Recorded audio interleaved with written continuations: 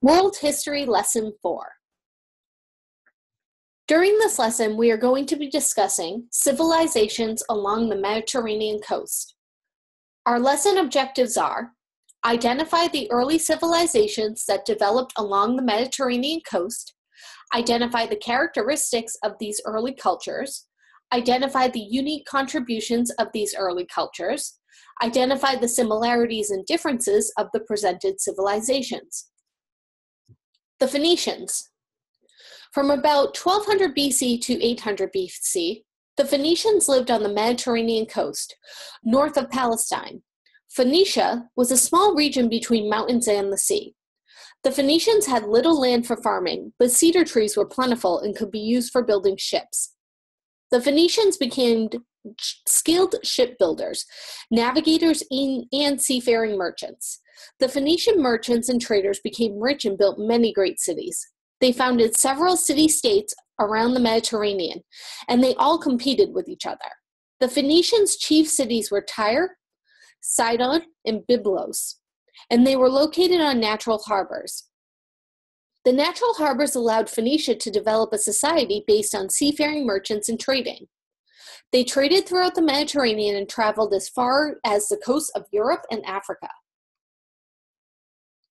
Although the Phoenicians traded goods found in other lands, such as wine, weapons, valuable metals, ivory, and slaves, their business focused around three products unique to their area: lumber, glass, and purple dye from a snail native to their coast. The purple dye, known as Tyrian purple, became their trademark and became a favorite color of royalty. As a seafaring people, the Phoenicians built many colonies throughout the Mediterranean to promote trade. They founded colonies at Sardinia, Sicily, Malta, Cadiz, and Carthage, which became the greatest and most important. Many historians believe that the Phoenicians may have sailed around the tip of Africa and to America. In 842 BC, the Assyrians eventually conquered the Phoenicians, but Phoenician influence was evident for many centuries afterward. The Phoenician alphabet. The Phoenicians were known as the missionaries of civilization because of their role in spreading the culture and ideas of the civilization that they came in contact with through trade. As merchants, the Phoenicians needed a system of writing that could quickly and efficiently record their business transactions. They are best known for developing a simple alphabet of 22 letters that replaced the cuneiform alphabet that had more than 500 characters. The Phoenician alphabet was phonetic, meaning that one sign equaled a sound. The word alphabet comes from the first two letters of the Phoenician alphabet, Aleph and Beth. As the Phoenicians traveled throughout the Mediterranean, they introduced their alphabet to the many cultures they encountered. The Greeks adopted the Phoenician alphabet, but would change the form of some of the letters. This simplified alphabet was one of the greatest contributions of the Phoenicians. The Assyrians. From the end of Hammurabi's rule in 1750 BC until about 900 BC, Mesopotamia was invaded and ruled by different groups of people. Each new group brought with them their own culture and added it to the culture established by the Babylonians and Sumerians. The Assyrians were a warlike people and quickly built a huge empire.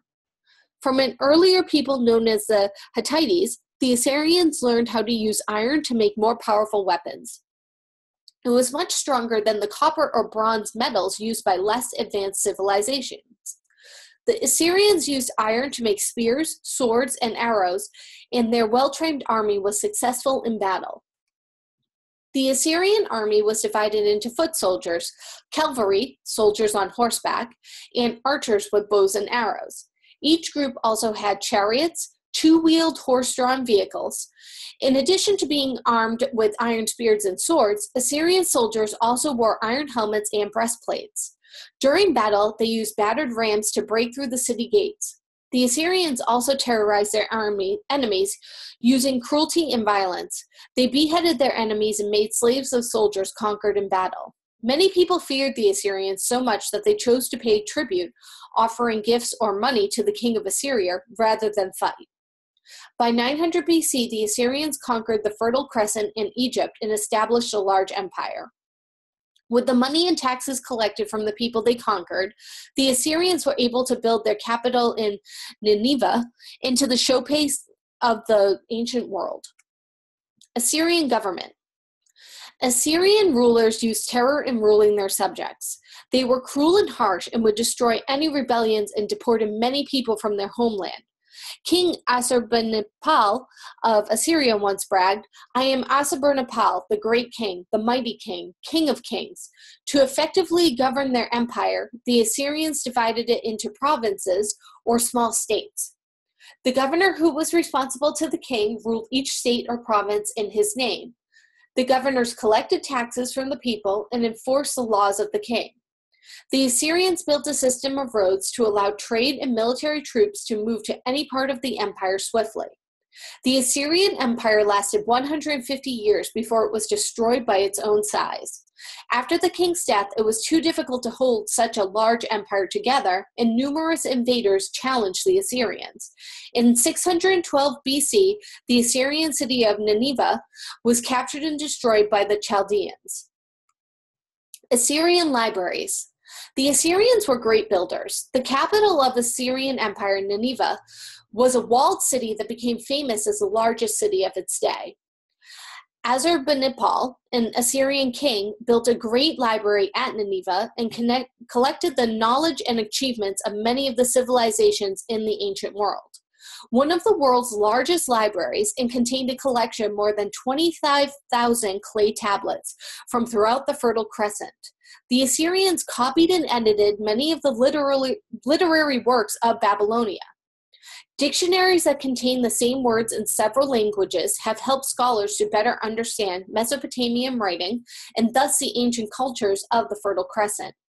In 616 BC, the Chaldeans seized control of the city of Babylon. They captured and destroyed Nineveh and overthrew the Assyrian Empire. Many people throughout the Fertile Crescent celebrated the news of Nineveh's destruction. The Hebrew prophet Nahum said, "And it shall come to pass that all they that look upon thee shall flee from thee, and say, Nineveh is laid waste. Who will bemoan her? Whence shall I seek comforters for thee? Thy shepherds slumber, O king of Assyria. Thy people are scattered upon the mountains, and there is none to gather them." Chaldeans. The Chaldeans gained control of the entire Fertile Crescent and created what was known as the Second Babylonian Empire. One of the greatest Chaldean rulers, King Nebuchadnezzar, expanded the Chaldean Empire as far west as Syria and Canaan. He also defeated the Egyptians and captured Jerusalem, where 15,000 Jews were captured and sent to Babylon as slaves. The city of Babylon became the Chaldean capital and the center of the new and powerful empire. Nebuchadnezzar made Babylon the most beautiful city in the ancient world, and it possessed walls that were 300 feet high and 80 feet wide and closed the city. The Chaldean Empire flourished while Nebuchadnezzar ruled. After the king died in 562 BC, civil wars and weak kings led to the overthrow of the Chaldean Empire. The book of Daniel in the Bible describes how Babylon was destroyed. A young Hebrew named Daniel told King Belshazzar that the mysterious words written on the wall said that his days were numbered and that his kingdom would be conquered by a mighty empire. In 539 BC, the Chaldeans were overthrown. The Chaldean Empire became part of the Persian Empire when King Cyrus II seized Babylon. Chaldean architecture. During the reign of Nebuchadnezzar, the Chaldeans constructed the famous Hanging Gardens of Babylon, one of the 7 wonders of the ancient world. According to legend, these lush rooftop gardens were designed and built to please the homesick wife of the king. The king had trees and shrubs planted on terraces that rose 75 feet above the Babylonian plain and were visible from any point in Babylon. These magnificent gardens were watered by a complex system of pumps that pump water from a nearby river. Astronomy. The Chaldeans continued the Babylonian practice of recording accurate observations of the stars. The highest building in the city of Babylon was a 300-foot-high ziggurat or temple tower. Many scholars believe that this temple tower inspired the story of the Tower of Babel in the Bible. From this temple, the priests studied the movements of the planets and the heavenly bodies. They recorded their observations of the stars and made maps showing the position of the planets and the phases of the moon. The Chaldeans followed the Babylonian belief in astrology, the belief that the placement of the stars influences a person's life. The Chaldeans, adding to the work of earlier civilizations, contributed to the science of astronomy. Persian conquers Cyrus. The ancient civilization of the Persians originated in the grass plains of Central Asia before migrating to the Middle East. Cyrus, who was a powerful king, made Persia a massive empire. He became known as Cyrus the Great for his achievements. His armies conquered an empire that stretched from the Mediterranean Sea to Afghanistan and from the Arabian Sea north to the Caspian and Aral Seas. He added northern Mesopotamia, Syria, Canaan, and the Phoenician cities to his empire. King Cyrus would bring an end to the Jews' captivity in Babylonia. Cyrus allowed the Jews to return to Jerusalem in 538 BC. Under Persian rule, the Jews rebuilt their city and temple and were permitted to practice their religion. Under later kings, the Persian Empire grew until it stretched from the Nile River to Egypt to the Indus River of India. The empire was more than 3,000 miles and second to none. The Persians ruled more than 50 million people, however, which made it difficult to govern. Darius expands the empire. The Persian king Darius I expanded and strengthened the Persian Empire. Like the Assyrians, King Darius I appointed satraps or governors to govern each province. To keep an eye on all his officials, Darius hired government inspectors who reported regularly to the king. These inspectors became known as the eyes and ears of the king as they reported to him directly. To encourage trade among the people of the empire and improve the movement of soldiers, King Darius also built a network of roads throughout his empire. This helped unify his huge empire and encourage trade. Persia was one of the few early civilizations to use a standard currency as a medium of exchange. This made it easier for merchants to do business throughout the region. For the first time, people no longer had to use the barter system and had a good standard to sell their products. In the barter system, people had to trade goods for goods in order to trade with each other. Unlike the Assyrians, however, the Persians treated the people they conquered fairly and were tolerant rulers. They did not destroy the cities that they conquered or steal from the people. Conquered peoples were allowed to keep their own languages, customs, and religion.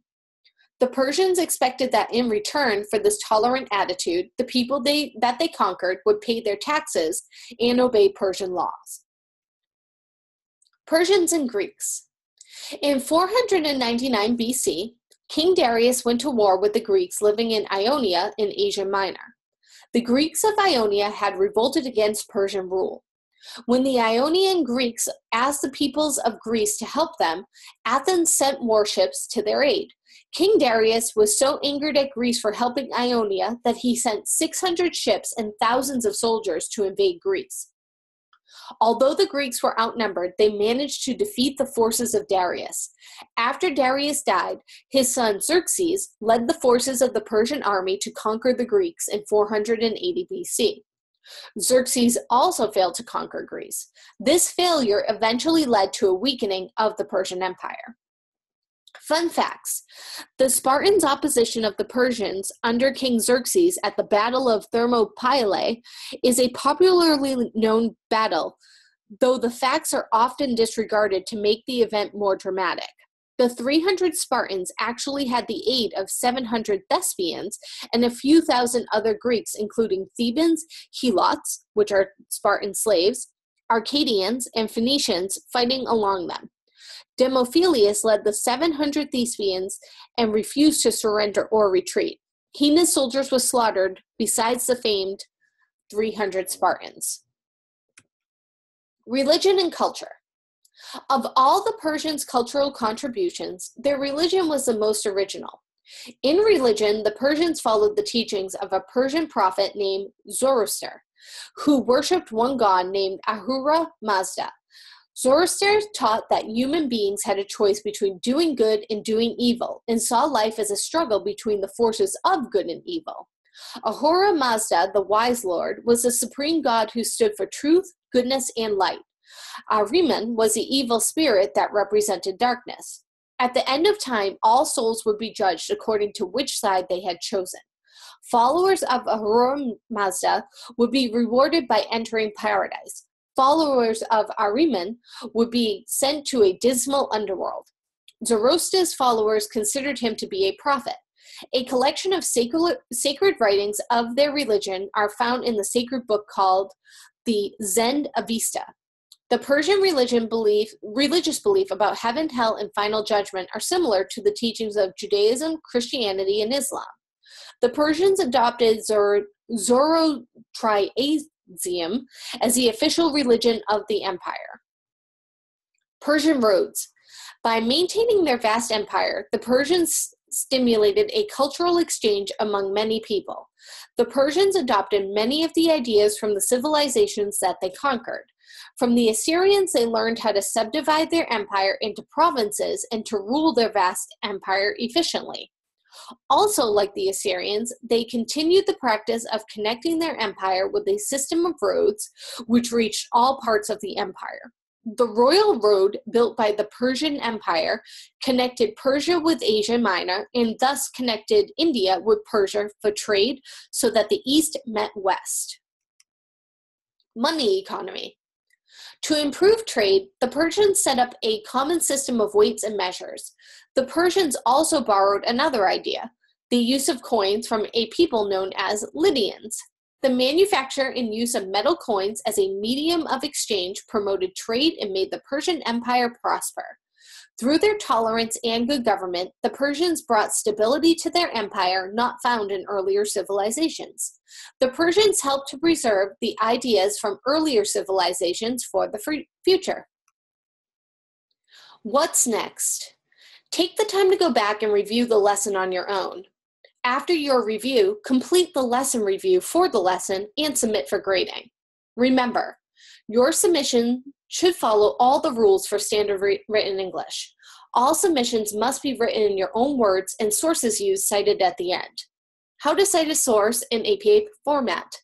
When you reference a source within an APA-style paper, whether it is using a direct quote, repurposing an image, or simply referring to an idea or theory, you should insert an in-text citation. This includes the author's surname and the date of publication within parentheses, straight after a direct quote. The URL citationmachine.net will assist you in creating citations.